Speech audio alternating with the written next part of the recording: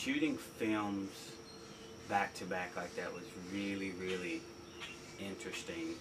It was even more so interesting because I played the main character in both, and so there's kind of like a different process that I've had to take in, being supporting or being a featured extra, because I have someone to feed off of. And now a lot of times in these two films, they were looking for my energy and what it was I was bringing to feed off me. So it was really, really interesting. And then not only that, because Harold and Clint were such different characters, it was this thing where you go from one and then instantly you've got to flip to the next one for like a whole different type of film and different scenario. So it was an interesting challenge, but one that I was definitely up to. Man, Felicia was an amazing actress, as I kind of touched on earlier. Like I said, it's the moment we met. I mean, when we first met, if we could have got on set right then and there and started filming, we were ready. And I think that Carl had made mention in his interview, which he played an amazing role with the social worker.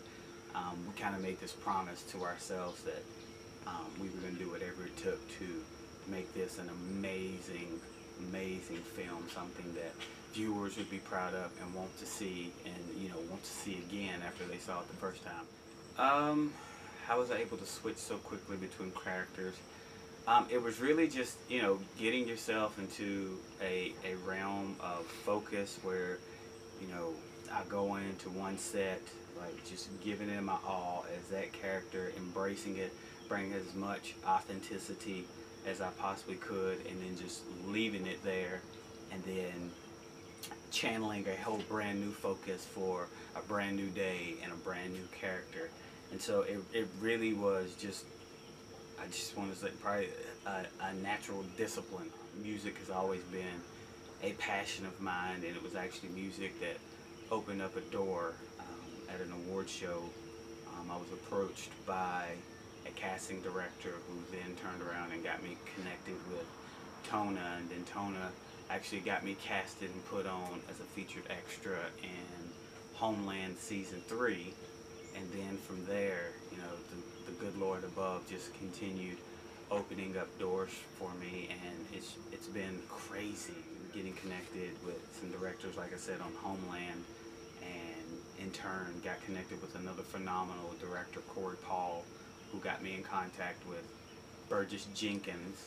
Well, currently I'm getting ready to begin filming a new movie that I play the main character in, which will be filming in Boston, so that takes place at the end of this month.